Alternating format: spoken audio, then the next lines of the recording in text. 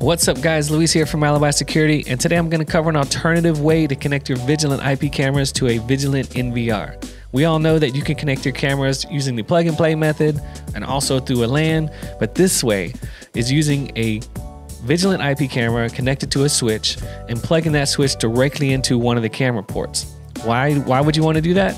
Well, sometimes it's good to do that when you don't want to make home runs all the way from one side of a building to another. You can literally plug all the cameras into a switch and then connect that one single cable all the way across the building into port number 1, let's say, on the NVR.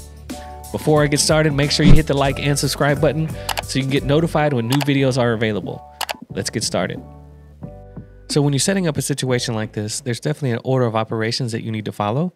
So what I recommend is that you have everything separated. I would not connect anything to the NVR just yet. First step is we need to connect the cameras to the switch. The second step is we will configure the NVR. Third step is we'll connect the switch to the NVR. And the last step is we'll add those cameras in the camera menu to the NVR. Sounds like a lot, but it really is just a really quick process. I couldn't believe how quick it was when I initially was trying to do this. So the first thing you want to do is connect those cameras to the PoE switch, and keep in mind, do not connect that switch to anything else just yet. So now that the cameras are plugged in, we want to log into the NVR so we can configure the port that we want to connect the switch to. So that's what we're going to do right now. So as you can see here, I do have the kind of interface of the NVR set up. So I'm going to right click on here, go to menu. And right now, all these channels are looking for a plug and play situation. We want to change one of those channels to IP address, which means, hey, on this channel, we don't want it to do the plug and play protocol. So what I'll do here in my test scenario, I'm going to use channel 1, but in your scenario, you can use any of these 16 channels. Any of these plug and play channels can be changed. So if you wanted to plug your switch into port 16, then you will go down here to port 16 and make those adjustments that I'm about to do. In this demo, I'm going to use port 1. So what I'm going to do here is select port 1, and I'm going to hit the cam config option. Under add mode, this is where it says plug and play. Right now, it's looking for an individual camera on an individual cable. So we want to change that to IP address. You don't have to mess with any of the rest of the information there. We'll just hit OK. So now this channel is set to IP address. What that means is that it's not going to automatically try to use that plug and play protocol to add all these. I have 3 cameras over here. It's not going to try to add all 3 of them at the same time. So that's all the configuration we need to do to the NVR. Now we can connect the switch to the NVR, and I'm going to connect the switch. Really, you can plug into any port on the switch, and then on the NVR, I'm going to make sure to plug into channel 1 because that's the channel that I modified. And we'll give that a second, right? So we want it to communicate with the cameras. So just to let you know that the DVR will still DHCP those cameras, but it's gonna start at a range from 100 all the way up. So right now, if you look at the screen of the DVR, the internal NIC address of this NVR is 172.16.0.1, which is the gateway. What that means is that when it assigns addresses to these cameras, it's gonna do the 172.16.0.2.3, as you can see here on the NVR. .2, .3, .4, .5, and that is preset, right? That is the DHCP kind of protocol that it's using to address those cameras.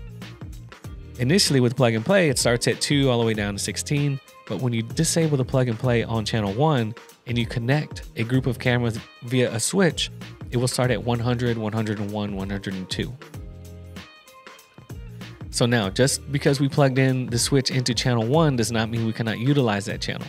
We can still use it as a channel on the NVR. So what we need to do on the NVR once the cameras are connected is the last step, which is add those cameras to these channels. So I will select camera 1 and I'll hit the cam config option. Down here on the bottom, if I hit the search button,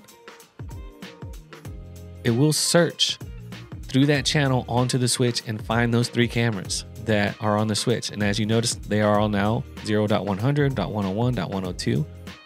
It's exactly what we want to see. So hey, I'm going to select this first camera. And when I do select that camera, it adds all the information needed in below. So I don't even have to change any parameters. The password is still default because this is a brand new camera. So the password is 123456. So I'm going to go ahead and hit OK here. And as you can see, the IP address did change there on channel 1. Hey, let's just keep it moving. So I'm going to select camera 2, hit the cam config option. It's already got my search list up, so I'm going to select 101 here, the second camera. I'm just going to hit OK. And for the third camera here, I'm going to hit the cam config option. I'm going to hit 102, and as you notice, it does switch it to IP address. It puts the address of the camera in, and it does have the username and password and all that good stuff already for you. So I'm going to hit OK there. And once those are saved, as you can see, camera 1 did pop up already. Waiting for camera 2 to pop up, and then camera 3, we can hit the refresh button here. There's camera 2. And let's refresh it again. Camera 3 should pop up. And the model name came up. And there is camera 3. So now we have those 3 cameras online. So if I go to the main view, you can see here inside the video studio that these cameras they're shooting straight up at the ceiling. But you can see that they are online and they are working properly. That's how easy it is, like literally. Let's just, in this case, let's say if you had 20 cameras connected to a switch, or let's say you had all 16. In this instance, if you had all 16 cameras connected to a switch, you just, step 1, connect all the cameras to the switch. Step 2, configure the port on the NVR that you want to connect the switch to. So either it's port 1, 2, whatever, all the way through 16, you figure it out. Once that port is configured to IP address, you want to go ahead and connect the switch to the NVR on that port. After that, you just go into the camera menu, right? Just like I'm doing here. Hit the cam config option. It shows this status with these green check marks here because these are already added to the DVR. But if there was anything left to add to the Vigilant NVR, you can select those cameras, hit OK.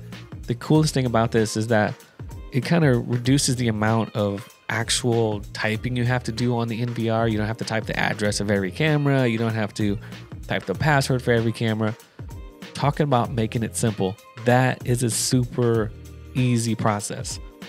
I mean, even like I said, in my testing phase here, when this was brought up, they were like, hey, you know, let's try to kind of create this scenario where we add cameras to the PoE, do a PoE switch into one of the camera ports. Typically in our older systems, it was kind of a headache to figure all that out. With this, I was really surprised how simple it was, how quick it was, how easy it is to do this. Just keep in mind that all the equipment that I have here today is directly out of the box. So if you do have cameras that are on different passwords or on different addresses, obviously there's going to be more steps involved here. But for the most part, if this is all brand new equipment, this is how simple it is. I mean, we're talking about just to add these 3 cameras, and with me talking over this whole situation was probably like 5 minutes. It'll make it a lot easier for you to do an install. You can connect all your cameras locally there on that side of the building, run the single run all the way to the NVR and to the port, and you will be able to add those cameras. And you can even daisy chain in this situation, right? So if you had multiple switches, so if you had 5 cameras connected on the very far end of the building, and then you had a switch in the middle of the building that had another 5 cameras, those 2 switches are connected via cable. And then you had a switch near the NVR. You can daisy chain all those switches together into a single port, and it will recognize all those cameras. Basically, it can cut back on the amount of cables you have to run, which cuts back on the amount of time you spend in a job. So I really hope that this information, you guys will kind of take this and use this in the field. I do wanted to show you one other thing though. Let's say I wanted to show you how easy it is to configure these cameras via the tool. Let's say if you do have some cameras and you wanted to connect them this way, but they've already been used and they already maybe have a different IP address on them. All you need to do is download the Alibi Vigilant Toolbox, connect those cameras to a switch, connect your computer to a switch. That's what I did here. So that way these cameras will show up on this Vigilant Toolbox. The key here is to know your password, right? As long as you know your password, we can make things happen with this tool. These cameras still have the default password of 1234556. That's super easy. But let's say I want to default these cameras. So instead of logging into each camera and then defaulting them individually, I can do that all from the tool right here. So what I'm going to do is I'm going to select all the cameras. I'm going to hit login. If you change the password from 123456 to a different password, make sure to update that here. So this is 123456. I'm going to leave that alone.